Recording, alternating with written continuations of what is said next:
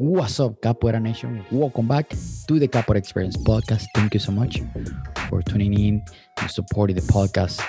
Uh, very happy for the Capoeira community, the support of the Capoeira community. And just before I get started, let me announce this. Very soon, very soon, I'm going to be scheduling an interview. Should I tell you? Should I not tell you? You know what? I'm going to tell you at the very end. But right now, I'm on the process of scheduling an interview with a really good master, a Capoeira Mestre. He has a lot of knowledge on history, a lot of knowledge on music. I believe he's in Brazil right now, and he speaks English really well. So he will be able to translate and to not only the English version, but also to translate some small questions that have, how can I explain this? So once, if you have tried to explain capoeira to somebody that they don't know anything about capoeira, how will you explain it? Right? So it's a martial art, it's a cultural, it's a because at the beginning, when, like, for example, here in Indiana, when you show to somebody what capoeira is, oh, that looks pretty cool. What is it? It's a martial art. Oh, well, you do martial arts and you start kicking around or just like doing backflips and music. Yes. But it's not just because, right? So on the eye of somebody that they don't know, you have to put on the right way or translate it for them to understand on the first impression, right? So how can you explain a capoeira philosophy or a capoeira ritual to somebody that have no idea what capoeira is? First time that I've seen capoeira, what is this? So it's a challenge. It's a really cool challenge because it helps us to understand what we do so we can explain it to somebody that they don't know what we do. So it's really cool to find that translation. So I want to bring him on because he has a lot of information, a lot of knowledge, and translating all these rituals so we can express this more. And that's also one of the reasons I started the podcast, because I want to see different perspective, different experiences for people to see how the way how you see capoeira is going to be the completely different way of how you see capoeira. But at the same time, it is very similar, if that makes sense. Everybody has a different perspective for everything, right? So that's the beautiful thing about capoeira and the world, right? Like everybody thinks different, and that makes a beautiful place to be, because it will be super boring if everybody thinks the same, because have everybody the same idea. We'll have everybody. Do you imagine looking into a city where everybody look the same, dress the same, think the same, walk the same, drive the same? Boring. But in our community, it's really nice to see this. And of course, again, I'm gonna bring him. Just be ready for this podcast. This podcast with him is probably going to be about an hour, or I hope I can compress all my questions in an hour. I'm pretty sure that's hard to compress, but just be ready to absorb all the knowledge from him. Okay.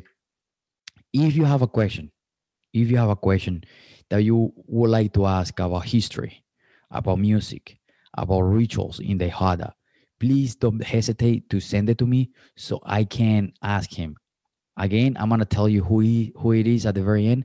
So stay tuned. Listen till the end so I can give you the information. And even though even everybody, everybody have knowledge in capoeira. Everybody.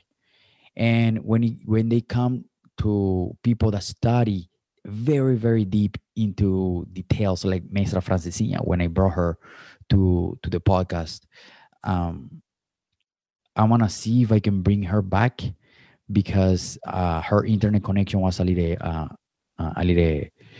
um, it was really weird connection, and it was off and on, and it was really hard for me to catch her knowledge. So I still caught it, but if you have a clear voice, that will be even better for us to understand what they talk about. So yes, stay tuned because I'm gonna tell you who he is, and at the very end, I will explain a little bit more about him. So the point today of the podcast is two things, very short things, is something that is very common in the capoeira community, and the positive way and the negative way, and something for the first point. The second point is something that sometimes you get confused in the translation of this. So, for example, the first point, since I started 2001 until today, I see many people, and I see a lot of um, I see a lot of transitions in between groups, myself, including myself. For example, and that breaks down to two things. Okay, let me talk first about the transitions in between groups. When I switch, I started in Grupo Raízes do Brasil, back in Venezuela, in 2008, 2009, something like that. I don't remember. 2010. I don't remember. But I switched from Raízes do Brasil to Capoeira Brasil. And that transition, right before I switched, I was actually, let me take the back. Okay. Way before that, Raízes do Brasil, Venezuela, is split up on two. One, we were about, I'm talking about probably like 300 people. And one city, I'm talking about, we were a lot of people in one single city, same group, same people, the same structure, build it up from scratch. But one capoeira master came to Venezuela, and he wanted to flip the entire script that they were doing, and he messed up the entire system that they had. So their own structures at the time, they decided to split up. They were like, I'm not gonna be part of this anymore. We're gonna go on our own way, and they created, let's say, their own group. Okay, yes, they created their own group. Okay, so they created their own group, and but a completely different style. They start creating, play a little more Angola, following the path. So this mestre, he tried to keep what we were doing, but a lot of people disappear. I'm talking about from 300, we went to 150, and then from 150 we went to like 20 people. So just imagine how much wreck we got in that on that time. So, and a lot of people left, a lot of people stopped doing capoeira, a lot of people, really great capoeiristas, man, great capoeiristas that you can see today's day, and you're like, man, why you stop doing capoeira? So when that happened, I was in the middle. I was, or should I go with these guys, or should I go with this mestre? And I was in this question: what should I do, left or right? Okay, so if I go to practice Angola, it's not really my style. I like speed, but I like this guy. But the system of these guys doing is a little bit different of what I used to do or what I was used to.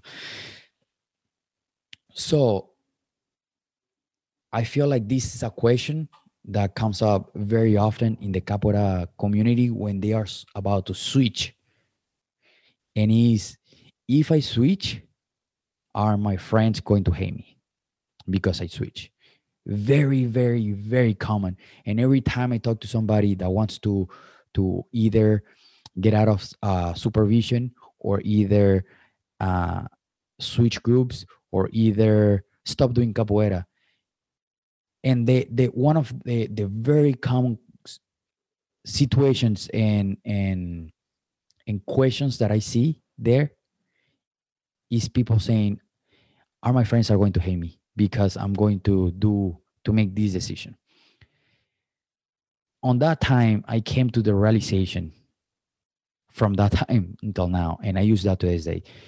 If you are my friend, if you are truly my friend, you're going to respect my decision and support my decision. So if I switch to Angola, or I switch to keep doing the transition I was doing, that this other group didn't like, man, is my decision. Why are you gonna hate me?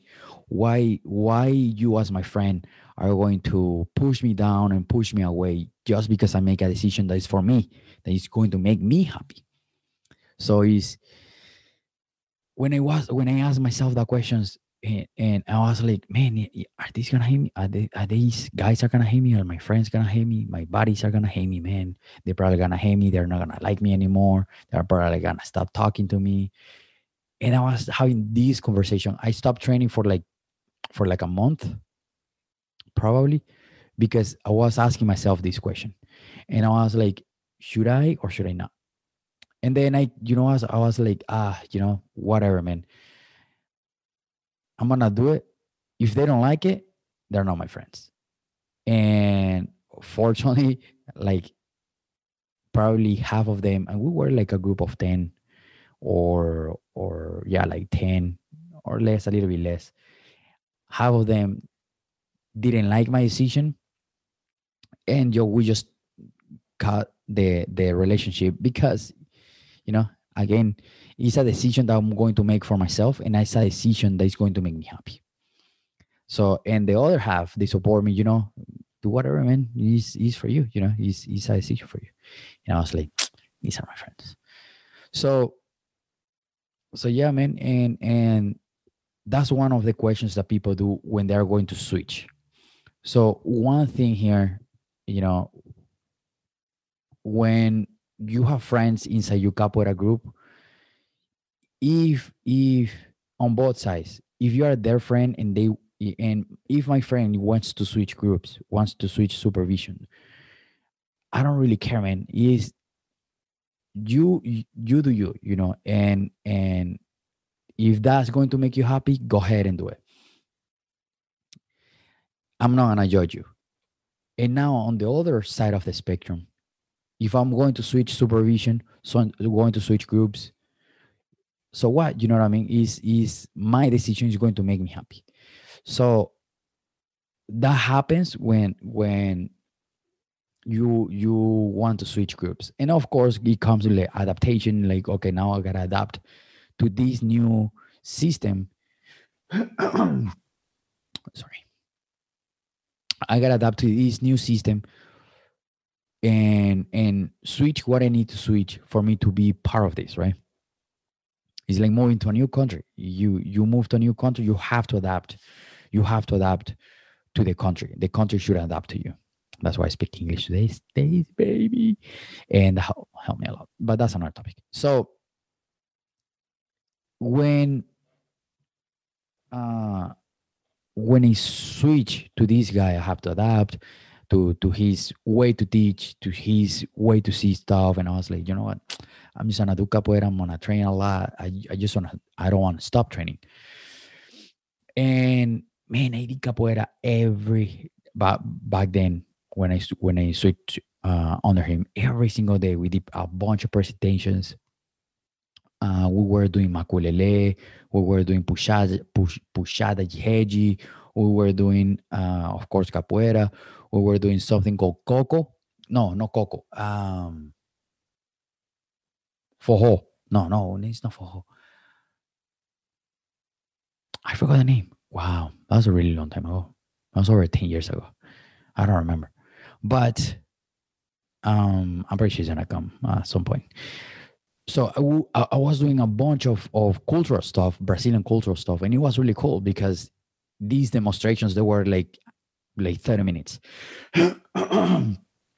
Sorry, I have something in my throat. So it was really cool. It was really cool. I did a lot of capoeira. I was pretty much every single day, and it was pretty cool. I travel. That's the time when I went to Brazil for a month, for 5 weeks. 5 weeks. In those 5 weeks, I was training every single day. I was lifting.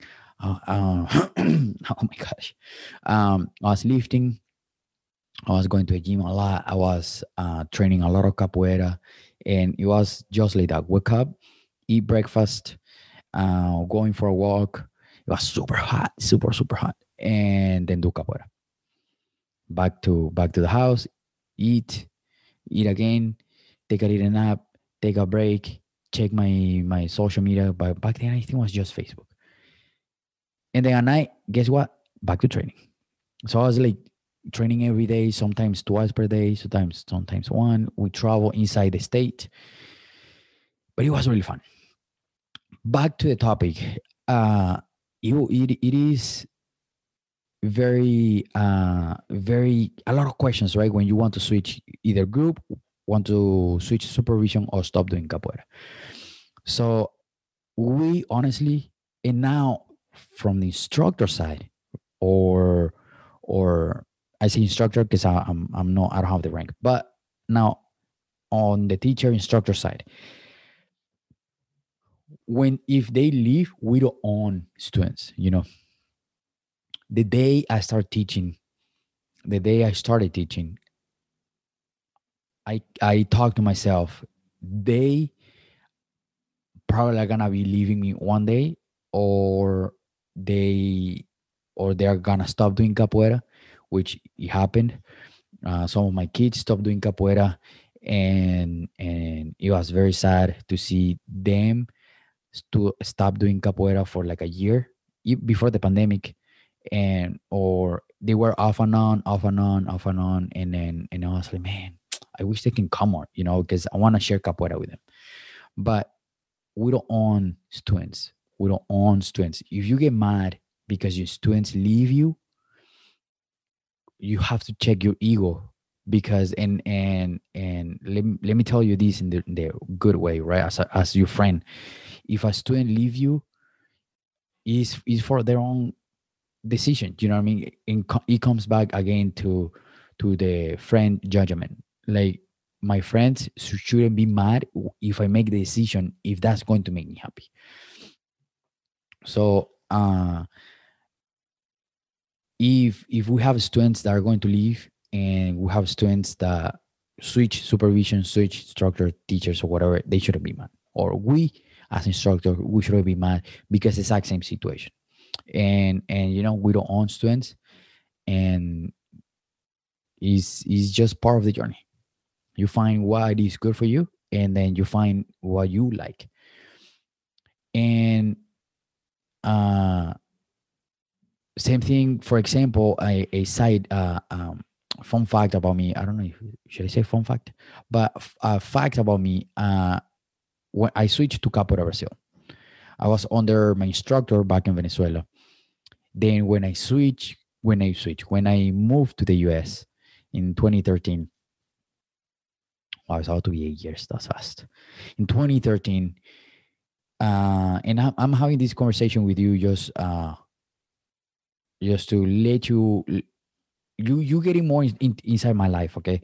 And because this stuff that I don't really talk to a lot of people, but this is why some stuff happens, right?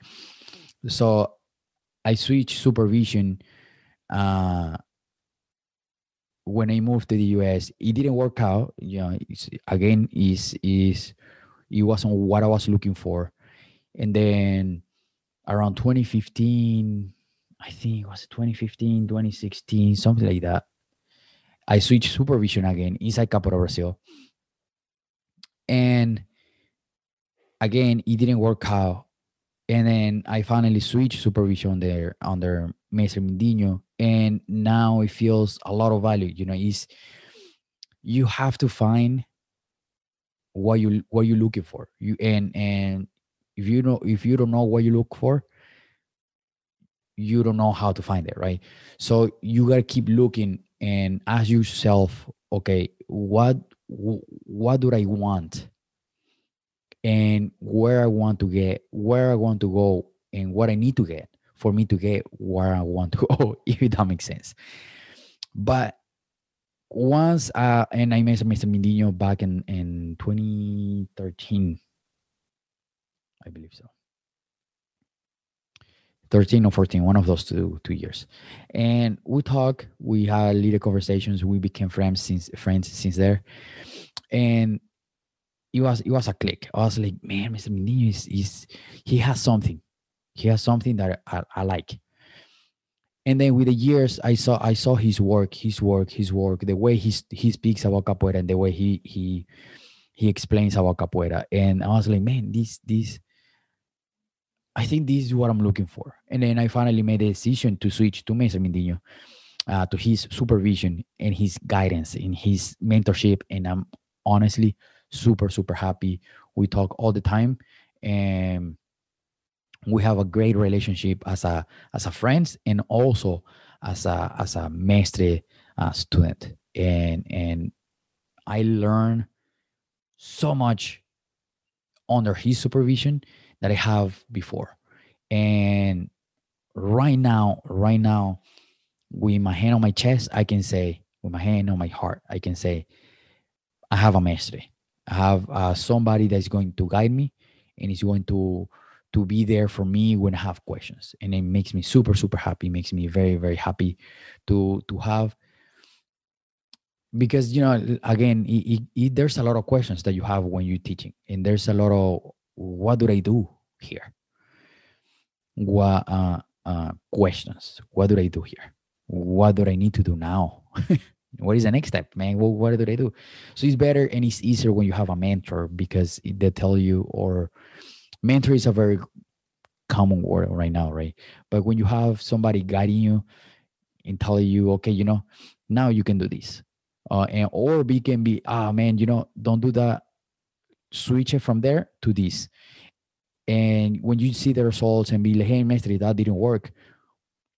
Should I do it like this, or should I do it like this? Oh, okay. And then, they start working from there. But it's awesome. I'm super happy. And I think, I really believe this is what I was looking for.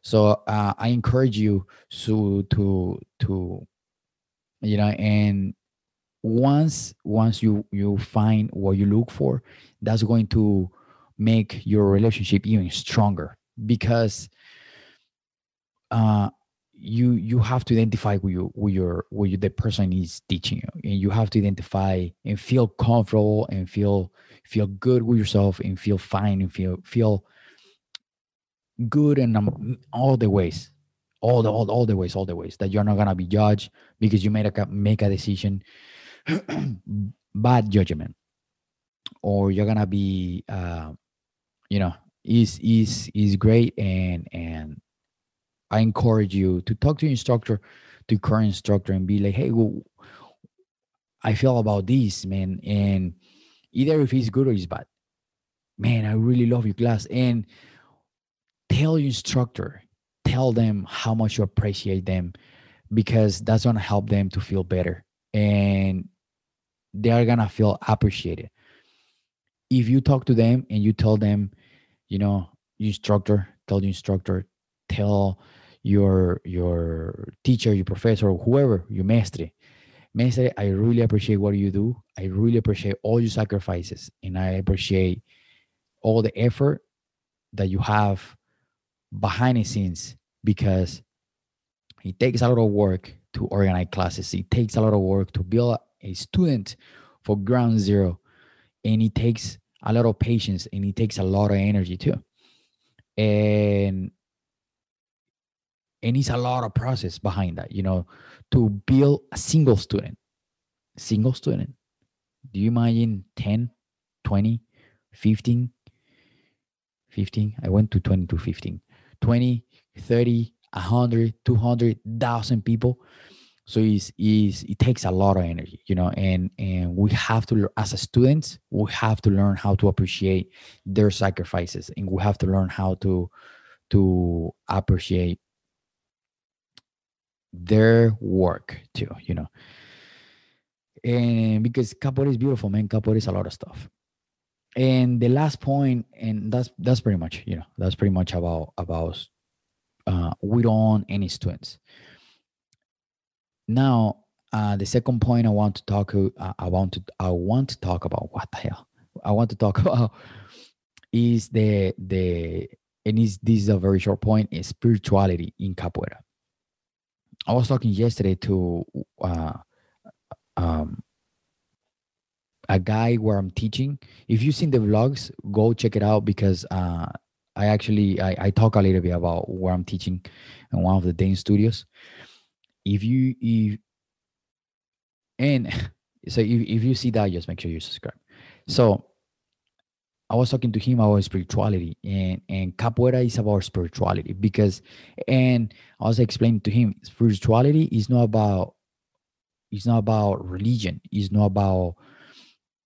Uh it's not about uh, uh, worship a god, or like bow to somebody, or bow to a god, or is about like very internal um connection with yourself, with uh we are spiritual beings in this body.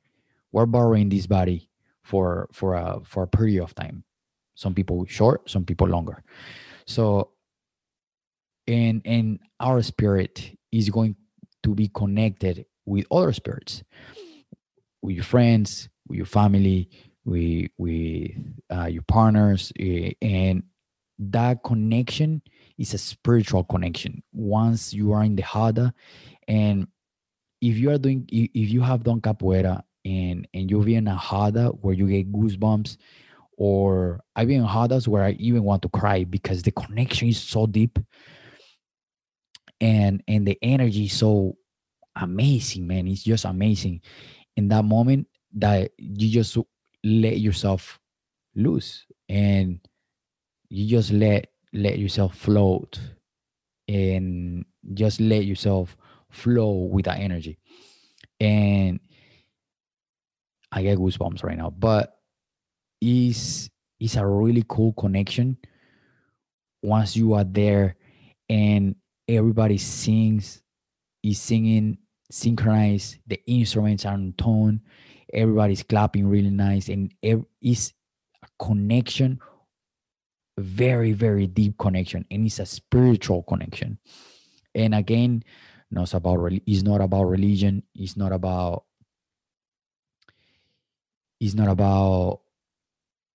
gods, it's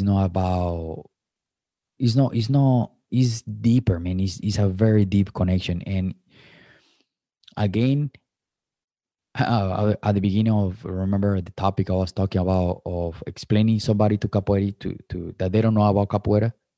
How can you explain that person, that spirituality part? Is so is different ways, and we can talk about that another time, because it's a very extent topic. But we have to respect that, and we have to learn how to look for it, because that's going to connect us deeper to capoeira. And we can do that through music, the beating bow. And that's why I focus so much on and talking here. If you have listened to many of my episodes, I talk about instruments, especially the beating bow, playing the beating bow. Once you connect with the beating bow, and you play, and you just feel the tones and feel the music, trust me, it's a connection, beautiful, beautiful connection. That's why I'm encouraging everybody to learn berimbau. There's many people teaching berimbau to these days. Your instructor can teach you berimbau, and it's awesome, man. It's awesome. So I encourage you to connect with capoeira music on a very deeper level, because that's going to help you to develop your connection with capoeira once you are a little bit in depth into capoeira. So that will be the point for the spiritual part or spirituality in capoeira. Now, like I promised before, like I promised at the beginning, this is my next guest.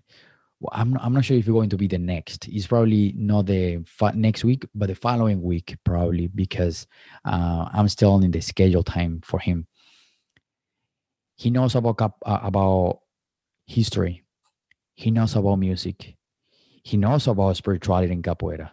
He knows how to teach kids. He had a course, online course, how to teach kids.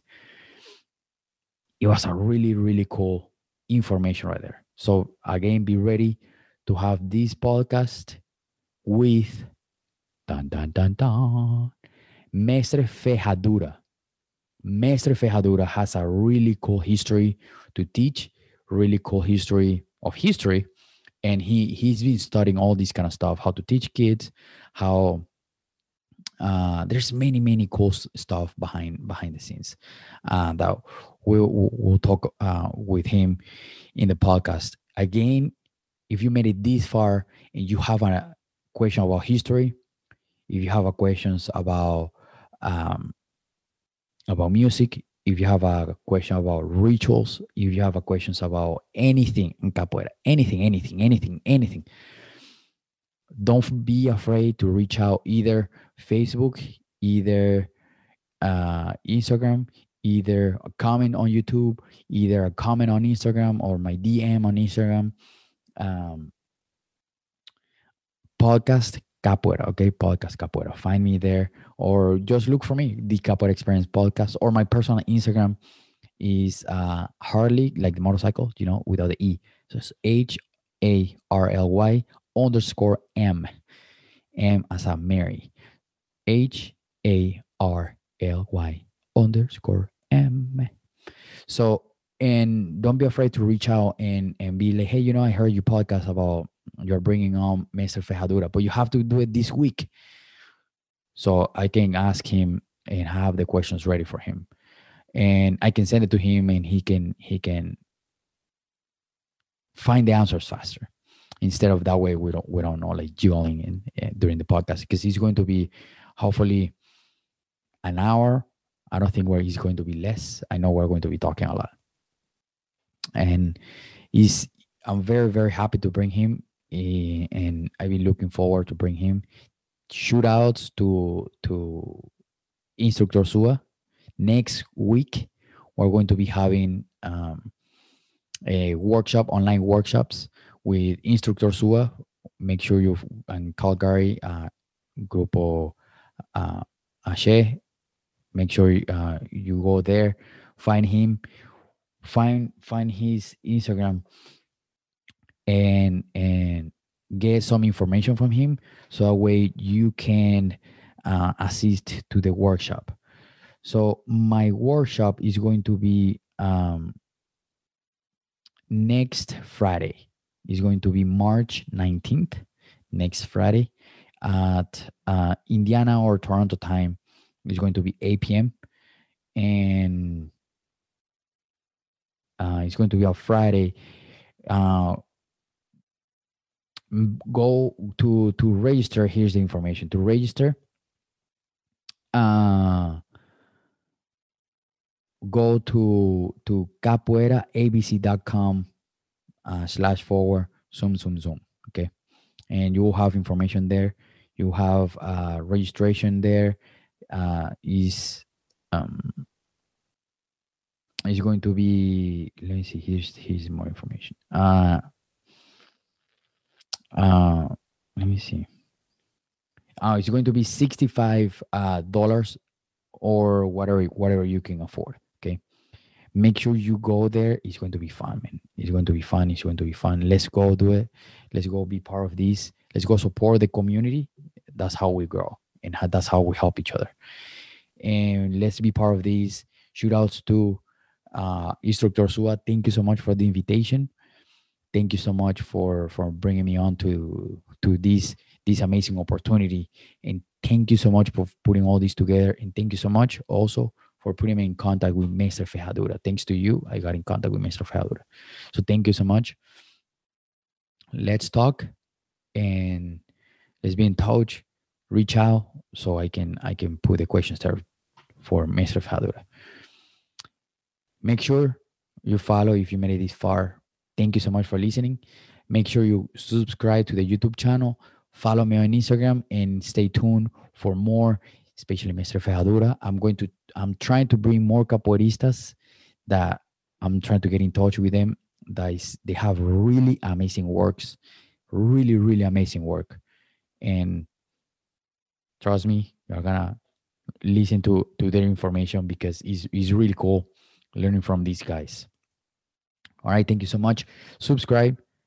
Make sure you're subscribed to the podcast on iTunes. Subscribe to the podcast on Spotify, and now we are on Audible, the Audible app. Now you can go there. You can listen to my podcast there. Make sure you subscribe and comment. I know you like it. Peace. If you're listening to this and watching this video on YouTube and you haven't subscribed, make sure you subscribe. I'm watching you. I'm watching you. I see a lot of views there, but there's not a lot of subscribers. You better subscribe if you are watching the YouTube. Okay. Thank you so much. Peace out, brothers and sisters. Peace. Thank you so much for listening. Thank you so much for getting this far. Remember, please subscribe. Give us a thumbs up on Facebook or YouTube. Please subscribe to the YouTube channel. This is going to help us and help me to get bigger numbers and bigger subscribers so we can give more information. Okay, please, if you're listening, I know you're listening, I know you're watching, please give me a subscribe, give me a like. Okay, I know you're watching right here or listening. All right, have an amazing day. Thank you so much for tuning in and listening every single episode, especially the episode we just did. All right, thank you so much. Peace.